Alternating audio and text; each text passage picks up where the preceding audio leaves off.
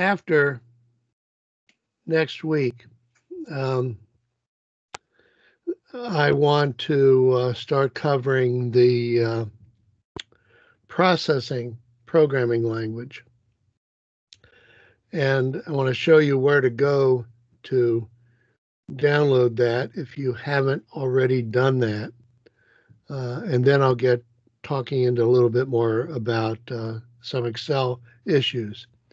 So let me share my screen here. Okay. And pivot tables. I want to talk a little bit about this today, but let me go. This is one of the videos I had set up for you to view. Let's see.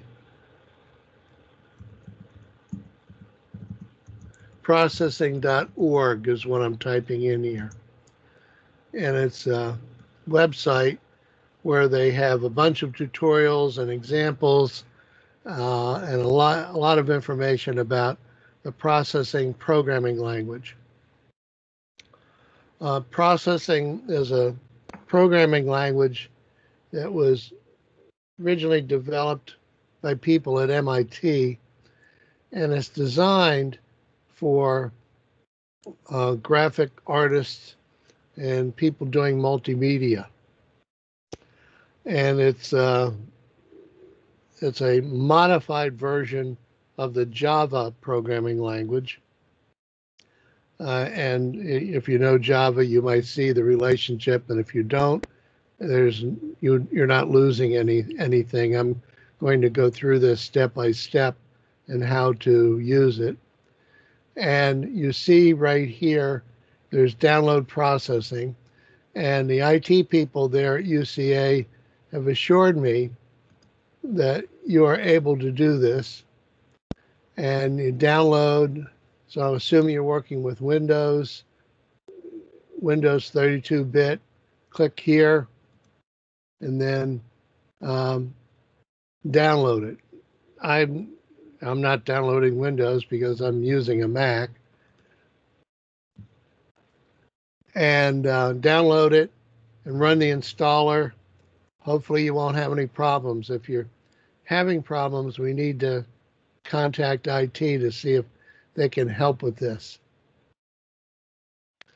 And then after we're done here with the Excel, I'm going to start going through processing and show you step by step how to build up and do things in processing. And okay, so that's a really important thing. You need to be able to get processing loaded and running on your laptops. Okay, now let's see, what should I do next here? Um, I'll do pivot tables in Excel. Now, I'm going to confess here, I have never used pivot tables for the kinds of things that I use Excel for. Pivot tables have not been necessary. But people who do use pivot tables tell me that they're possibly the most useful aspect of doing things in Excel. Like I mentioned to you, my wife is an engineer. She works for Siemens Energy in particular, and she uses pivot tables all the time. And in fact, she spends most of every day working using Excel and possibly then the pivot tables, from what she tells me. So I thought I would cover pivot tables because as I reviewed exactly what pivot tables do, it seemed to me that many of you, if or when you start using Excel, you might find pivot tables useful also. But like I said, I've never used pivot tables. So rather than have me talk about pivot tables, which is something I haven't used, I went online and I found some good tutorial videos. So thought I might pull one or two of those up today, and we can look at those, and you can get some idea.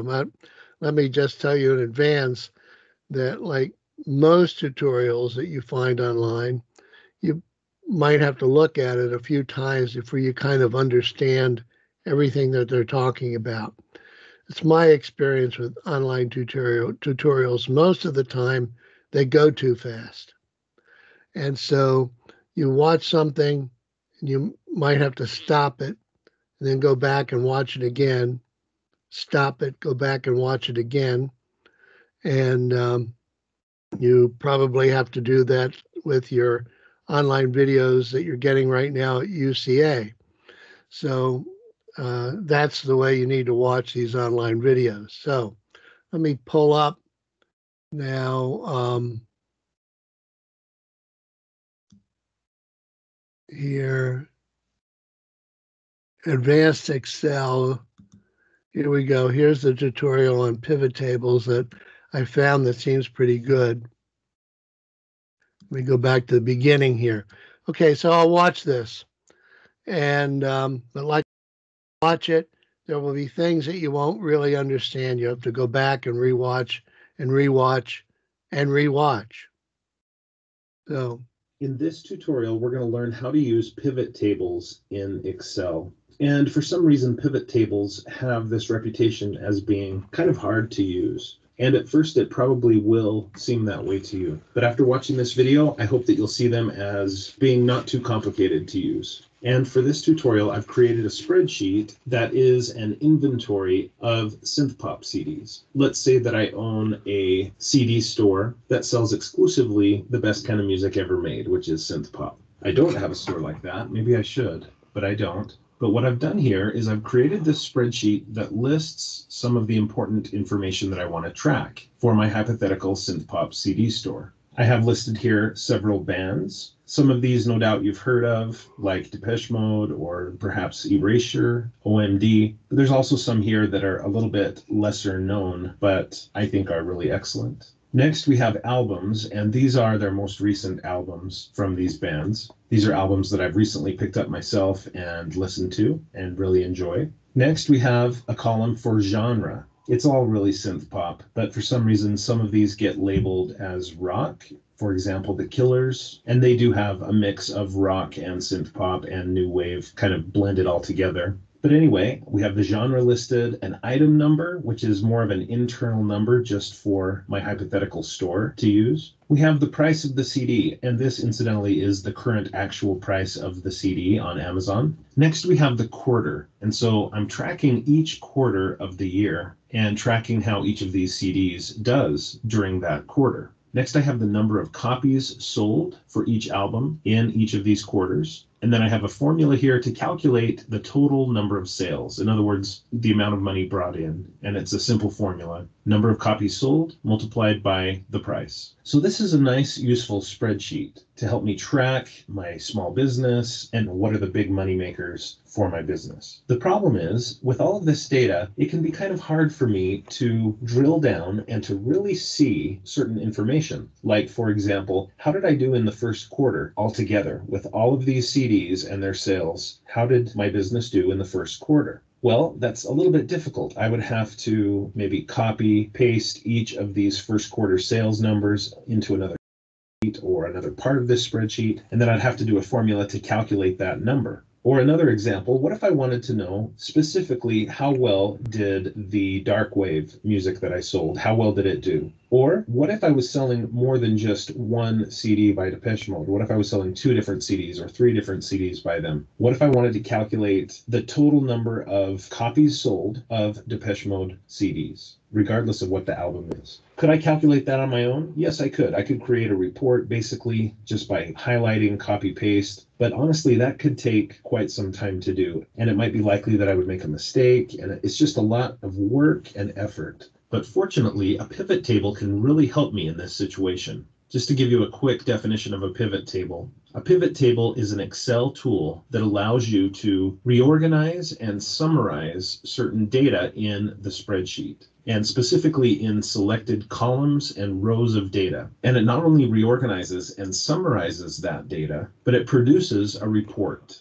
that is going to be helpful to you. And one important thing to recognize about pivot tables is that they don't really change any of your data. When I create this pivot table in just a minute, it's not going to change the data in my spreadsheet. This is all going to stay intact. Nothing's going to be changed at all. It just helps me to look at this data in a new way. So let's get started. Now, the first thing to consider when you're about to create a pivot table is that it's very important that your data be organized well. It really does need to be a list. You need to have columns with headings or titles. So that's what I have: band, album, genre, etc. And then a list of items. And as you can see, they can be repeated items. That's fine, but it needs to be a vertical list. Also, it's important that you not have any blank rows. Sometimes, for whatever reason, people end up with a blank row in their spreadsheet. And that's if you want to use a pivot table. So before you use the pivot table tool, make sure that your data is good, that there's no blanks in the data. So I'm going to delete that row to get it back into a condition that will work well. Also, you need to be careful about extra data. So for example, in this spreadsheet, what if I had over to the right side just some notes written here, like maybe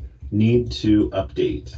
Maybe that's just a note to myself that I need to update these numbers. Or maybe I have down here the word total, and then I've put in a formula that adds everything up.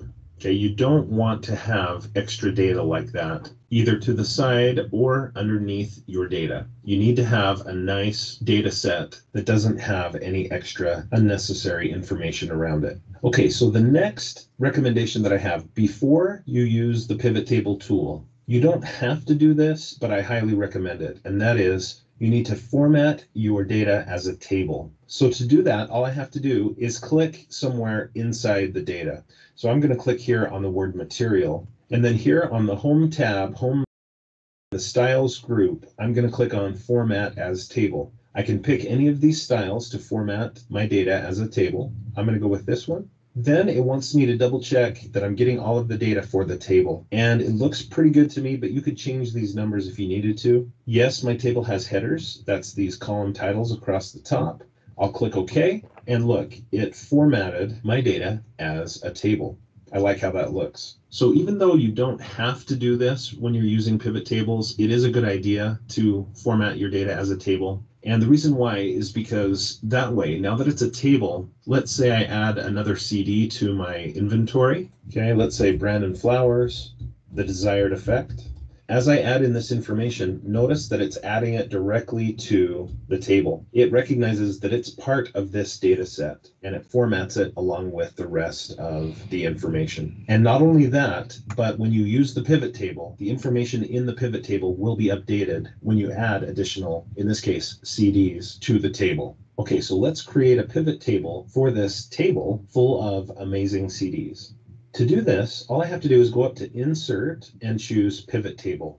And right away, Excel wants me to give it some information about the pivot table. And notice that the first thing it's asking is if the data is a table or a range, or if I would like to use an external data source. In this case, I want to use a table. It is a table, and it guessed that I wanted to use Table 3. And Table 3. If it guessed wrong, you could pick a different one, but in this case, it worked well. It guessed the right table, most likely because that's where my mouse was. Next, I'm supposed to choose where I want the pivot table report to be placed. Somewhere in this existing worksheet? If so, I'm going to have to specify the location. For me, I almost always choose New Worksheet. That way it just gives me another sheet and it puts the pivot table there on the sheet. It's just cleaner that way. Okay, so I'm ready to create the pivot table. I just click OK. And look, it created another sheet for me down here, and it gives me a little bit of instructions to build a report, choose fields from the pivot table field list. And that pivot table field list is over here at the right. You can see that a panel opened up on the right, and this is the pivot table fields panel or pane. And what we have here is a list of the column headings or column titles that I had typed in this original spreadsheet. So band, album, genre, etc. Band, album, genre. And then down below, I have these 4 areas: filters, columns, rows, and values. And what this is for is Excel is basically asking me in this pivot table report that I'm about to make, what do I want to be arranged in rows? What do I want to be arranged in columns? And what values do I care about in this report?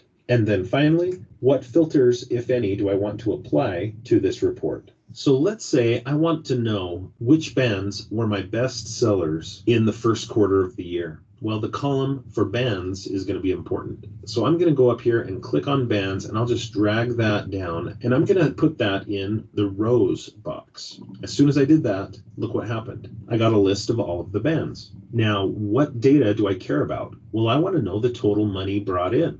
So I click on sales and I drop it down in the values box down here. So now I can see for each band how much money was brought into my hypothetical small business. Now, maybe I decide, no, that's a mistake. I don't necessarily want to know the amount of money. I just want to know how many units I sold. So copies sold would be the one to drag down there. And now that changes my pivot table. It's showing me different information now. Honestly, though, I think I would rather see the sales. So I'm going to put that one back. But remember, in my example, I wasn't interested in the total sales. I was interested in the total sales for each band in the first quarter. So quarter is also important to me. And I'm going to drag quarter this time into the columns box. So now I can see each band and each quarter how much money was brought in for selling their CDs. Now, if I had dragged quarter down to rows instead of columns, what would that have looked like? I'm going to remove that field so that you can see. I'll drag it down to rows underneath band. And so now the data is still the same. It's just arranged differently on the screen. I have the first band here, Black Audio, and it's in a row, but I also put quarter in a row. So it listed the 4 quarters that are associated with Black Audio right underneath Black Audio. And so Excel is really smart about this. It figures out that these quarters in the original spreadsheet are obviously referring to quarters for Black Audio. And so it keeps that data together. And then Covenant, the sales quarters for Covenant are listed there, Depeche Mode, The Killers, on and on. So I just wanted you to see that the same data can be illustrated in different ways based on the box that you drag the column name into. All right, now the last box that we need to think about is filters. So I'm going to drag quarter down to filters as well. Now, as soon as I do that, look what happened. The column title quarter can't be in both of these boxes. And so it disappeared out of the columns box and it moved to the filters box. Also, look what it did to my data. It's no longer spread out by quarter, but that's okay. I've basically applied a filter here. Here at the top, it says quarter all. But if I click on this drop-down arrow, instead of all, I could try selecting 1. And now it shows the first quarter sales for each band. It looks like The Killers was the best-selling band in first quarter for my hypothetical company. Their new album, Wonderful, Wonderful, is pretty wonderful, I think, and you should check it out if you haven't already. But anyway, I hope that you can see how useful this is. Now, of course, these pivot table reports can get pretty complicated. If I wanted to, I could include the album down here in the rows. I could include the genre in the filters, so I can filter out, let's say, all of the music except for synth pop. Okay, so that reduced it down dramatically. I could put price in the columns if I wanted to, and so you can really get some complicated pivot table reports going here. In a future tutorial, I'll show you another way to create pivot tables. And it's kind of a shortcut. A lot of people find it to be easier, but I do think it's important if you're going to use pivot tables to learn how to do it the right way, the old-fashioned way, I guess, of manually selecting everything that you want and organizing your pivot table report the way you want it to be using this pivot table fields panel. So please watch for that future video. I hope that you found this video to be helpful. If you did, please click the like button below and consider connecting with me on my social media websites like Facebook, Twitter, and Pinterest. Okay, now let me let me make it so you can see what the link is to that. And in case you want to go and look at it, you can see it could be confusing. So, you know, if you think you really want to use this, I highly recommend practicing with it. And let me expand out that link so you can clearly see it here.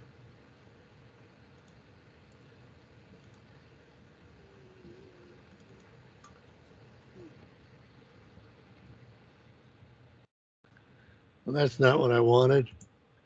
Here I'm trying to, I think it's automatically connecting rather than giving me the words. That's unfortunate. Yeah, that's what it's doing. Darn, let me try putting it here and see what happens. There. Okay, now.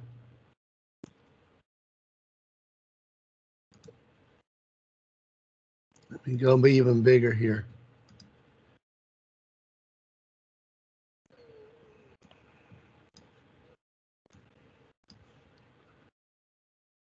Okay, here's that link to that video, but I mean, you don't need to just look at that one video. It's one I picked because I thought it was fairly well done, but there are a ton of pivot table videos. So here's the link right along here. And so when you go back and look at this video, you can pause the video and then copy the link down. Okay, now let me just close this. There. Okay, so much for pivot tables here. Now, one of the things for today was the Fibonacci sequence. So let me just talk about that a little bit. And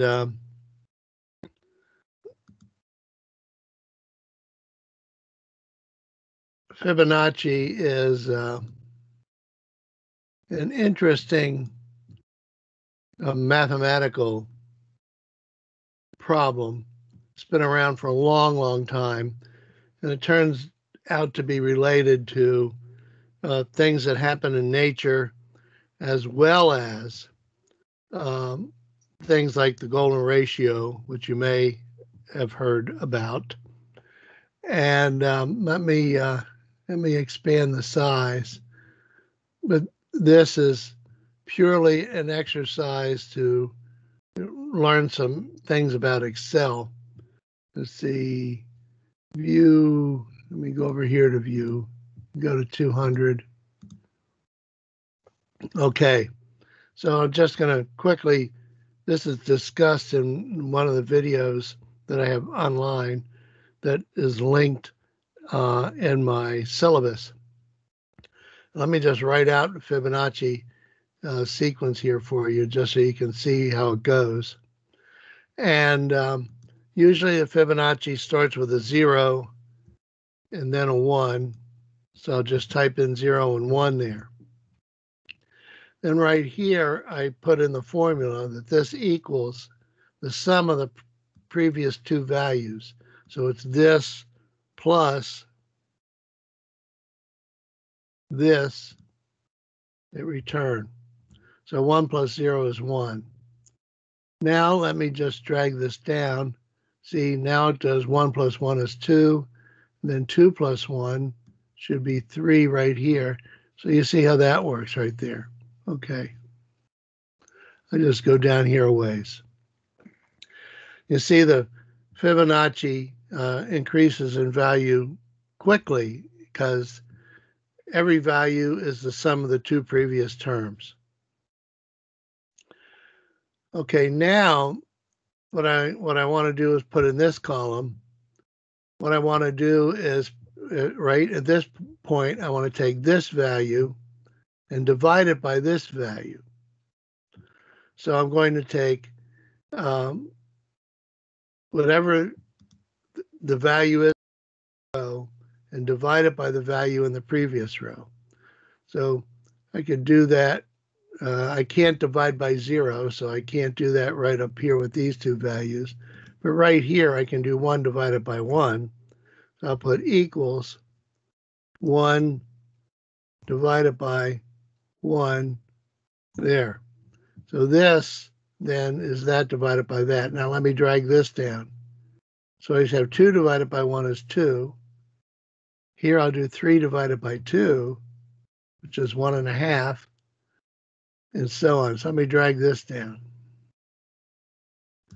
Okay, now this isn't the, these numbers are not the Fibonacci. These numbers are the Fibonacci values. These numbers, I'm just manipulating, taking 2 of the Fibonacci values and computing something. And right away, we notice something really fascinating, at least I think is fascinating, and it probably tells you more about me than anything. And that if I take the 2 successive values in the Fibonacci table, like 13 divided by 8, I get 1.625. Then 21 divided by 13, I get this. Notice that these numbers converge into, and they quickly converge into a constant value of 1.61. In fact, if I go down, let me just click, shift click, and keep dragging a ways here. So notice I quickly converge into this value, and at least to this many decimal point digits, the value never changes, it stays the same. And this is to say that these sequence of numbers converge to a fixed value. Now, in my mind, that in itself is pretty interesting. And if I were teaching a more mathematical course or a hardcore computer science course, I might ask the students to figure out why this is the case. Okay, but this is really, in my mind, it's really interesting because it's interesting because it was a surprise. You don't expect the 2 successive values when you divide them to come into a constant and stay there forever as you go down. Now, it turns out something even more interesting is this number that pops up is the golden ratio. So we divide 2 successive terms in the Fibonacci sequence. It converges to a constant, and that constant is the golden ratio. Okay, now, what would happen? Remember, I automatically began my Fibonacci with 0 and 1. Suppose I started with 2 other numbers. Suppose I started with 6 and 9. Those are 2 numbers. Okay, obviously the Fibonacci numbers change because the 2 starting numbers change. But indeed, I still converge to the golden ratio when I do the division of 2 successive numbers in the Fibonacci sequence. Another surprise. And so then I could say, okay, yeah, great. But surely there are 2 numbers I can put in here where that doesn't happen. I have this number greater than that one. Let me switch. Let me make this number higher. Let me make this number 11 and this number 2. How's that? And indeed, I still converge to the golden ratio here. Oh, wow. This is really odd. So as I make, let me try making these 2 numbers negative, see what happens. -8, -5. Okay, put 2 negative. Now all the Fibonacci numbers are negative, and I still converge to the golden ratio. Well, let me make 1 negative and 1 positive. I mean, there's got to be some way I can mess this up. So let me make that 5. Okay, clearly positive and negative. That's going to have to mess things up. wait a minute, it's still the golden ratio. So, like I said, I found this to be surprising, but then I'm the kind of person that finds this kind of stuff interesting. Um, it's interesting the way the ratio of a circumference to the diameter of a circle is always pi, no matter how big the circle is. That's kind of what this kind of reminds me of. So we always get the golden ratio there. And no matter how we choose to pick these numbers, go back to 0 and 1. So that to me is one of the interesting things about the Fibonacci sequence. And some of you might be sort of mathematically curious about this. Somewhere in my online videos, I show you why we always end up with that ratio being the ratio of two successive numbers in the Fibonacci sequence coming out to be the golden ratio. And I prove to you why that's true. And again, the proof I don't think is it's not deep mathematics, but there's a little trick to it. And so you might want to look over some of my old videos and where I actually prove that. And I think that video actually has a lot of views. So apparently a fair number of people were interested in knowing how that works. So that's just a little introduction into Fibonacci. We always end up with the golden ratio, no matter which two numbers we seem to start with. And like I said, the Fibonacci sequence seems to have importance. It pops up over and over again in nature. In flowers, turns out, Fibonacci pops up. In seashells, Fibonacci pops up. Keeps popping up in seemingly unrelated areas, like pi does, pops up in unrelated areas. So it's perhaps a clue to a deeper level of how the universe works. I don't know, but it's interesting to me. Okay, now let me go back to what I was saying right in the beginning, I think before I even turned on the recording. On this upcoming Sunday, I would like you to turn in your projects. And I think there's also homeworks due too. And here we are. So week 6, Fibonacci sequence. These are the videos to look at. And then if we go down here to homeworks, week 9, week 8, week 6, question about Fibonacci. Can you show why the limit of the function goes to the golden ratio? So I ask if you can do it. And the only way of doing that is for most of you, I think, is to go look at that video. And even then, you might have some questions. So consider this as a request and not mandatory. Are there any cases when the values for Fn does not approach this is the ratio of two, I'm calling it Fn, does not approach the golden ratio? I've not found a case, but I haven't looked very hard. So, consider these questions here, to give them, think about them, see if you can come to any conclusion.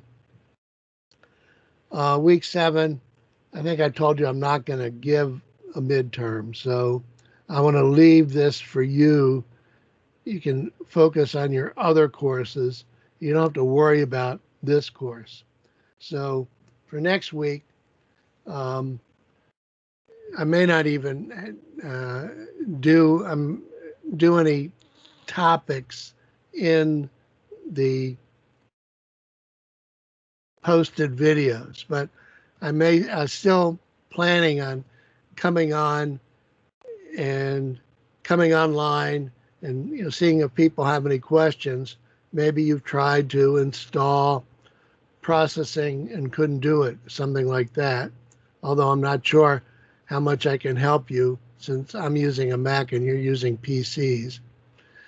So, but I'll still come on, but I'm not planning on doing anything next week, so you can work on your other courses that do have midterms. For me, in this course, your project is your midterm. Okay, so I think that's everything that I have really to say today. And let me see, does anyone have any questions about any of these topics or question about anything else? Maybe I can answer the question, maybe not.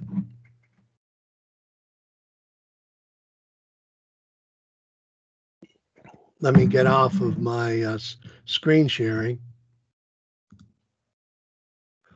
Okay, there you are, all you beautiful people here. And I suspect some people come on, log online, and then walk away from their laptop. I'm not offended. Sometimes I go to meetings and I walk away from my laptop too. Don't tell anybody I said that. Of course, it's harder to do if you have your camera on. So if people turn their camera off and they're in a meeting and their camera's on, they turn their camera off. I think there's a high probability that they're just walking away. So, okay. So I haven't heard anybody come on with any questions here. Okay.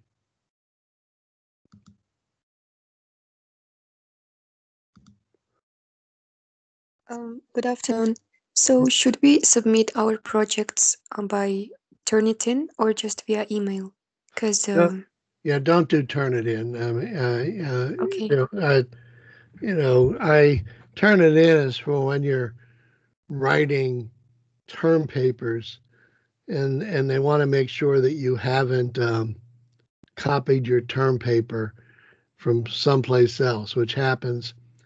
An interesting little thing. I think most of you probably know of my daughter Mara. Maybe you haven't talked with her, but she's taking all of her courses online just like you guys. I think she's taking 5 courses this semester, and she's working 11 hours a day on her courses. And I don't know if you're working that hard, but she's working really hard. I mean, I'm really proud of how hard she works. So I'm proud of my daughter. I'm a father, so let me be that way. And in her biology course, which involves a lot of memorizing, biology requires a lot of memorizing. It's different than chemistry or physics, which requires a lot of mathematical analysis and manipulation. Her biology course just requires she memorizes all of these terms, and most of which are sort of derived from Latin. And in Latin, people in biology and medicine use Latin. And so she has all this memorization to do, and she's taking these courses online, and she has quizzes every week. And she's figured out the easiest way to memorize things, which is you do your memorization just before you go to sleep. Just by the way our brain works, the biology of our brain means if we study things just before we go to sleep, we remember them much better going forward. I learned this when I was a student, although I didn't understand the biology of the brain. But when I was a student and I'd be studying, I recognized, there were some people that did all-nighters, as we call them. They would study all night before a test or quiz or an exam, and they would brag about it. What I discovered is if I started studying late at night, I'd have to study 4 times longer to memorize something than I would earlier in the day. In other words, after about 11 p.m., my studying efficiency plummeted. And so I figured that studying late at night was a waste of time. So I wouldn't study past 11. I would go to sleep and then try to get up early in the morning and start studying again. That worked much better for me. And what I discovered is that when I stopped studying and went to sleep, when I woke up in the morning, I remembered everything that I had been studying. So I kind of learned through trial and error that studying just before you go to sleep, if you're memorizing just before you go to sleep, that's the best way to learn. So I never, ever pulled an all-nighter. All my years in school, I went into this strategy where at 11 o'clock I would quit, I would go to sleep, and I would get up early, maybe 6.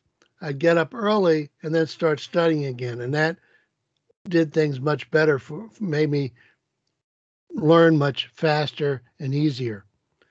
And Mara also studied neuroscience, and I guess the neuroscientist had, when I was young and now she's young, in that period, neuroscientists discovered that in fact, studying just before you go to sleep, by the way our brain works, and what our brain does is it processes everything that we did during the day after we go to sleep. And so it actually forms the memory after we go to sleep. And so the neuroscientists discovered that studying just before you go to sleep is the way to remember things. So that's the way she studies. But most of the students in her class never learned that about the brain, how the brain works, and how it's easier to remember things that way. So that's the way Mara studies. She's got pages and pages and pages of information about species and about what species are related to other species and all these Latin terms and typical members of species. And she's got, a huge amount of information to study and memorize in biology. And so she studies, I don't know, for about hour or hour and a half, she studies her biology just before she goes to sleep. And she does extremely well. And her classmates who study more hours but don't study before they go to sleep, they might pull an all-nighter before a test, and they're crapping out. So she's doing these tests online. That's where I started this conversation. She's doing her tests online, and because there is so much to memorize and learn in this biology course, even though online she would have to go in and do a lockdown browser. I don't know if you know what that is. It's a browser that prevents you from, let's say, going in and Googling things to find out the answers to questions. And so they would have to go into a lockdown browser and have to do their biology quizzes. So what they started doing was cheating by putting, pages of everything they had to study. They'd lay it out on their desk or whatever, and they were cheating. And so the professor started requiring them to, in addition to being able to record their camera from their laptop, so they would while they were doing the test, the video would be recorded. So that way somebody could go back and look at the video and see if you look like you were cheating by looking down at things. And the professor wanted them also to take their phones and set up their phones so their phones are recording them from behind while their laptop video is recording them from up front. So, it's really becoming, I think, excessive, with all these cameras on you while you're doing these online tests. And anyway, one student in her class cheated, figured out how to set up her stuff so that she could still cheat. And then she made a terrible mistake. She bragged about it to the other students. And then the other students told the professor. And my understanding, and I don't know this for an absolute fact, but I think the professor failed her in the course. And I think the professor had said if she caught anybody doing that, that's exactly what she would do. And if that's what she said she would do, she probably did it more so as a lesson to the other students. My personal opinion is I think that's probably a bit excessive, but that's what she did. And it's usually the professor's choice in how they're going to deal with this. I eliminate the cheating problem by not calling anything cheating. I want you to learn. And if you learn by going online and looking at things, however you learn, I want you to learn the material.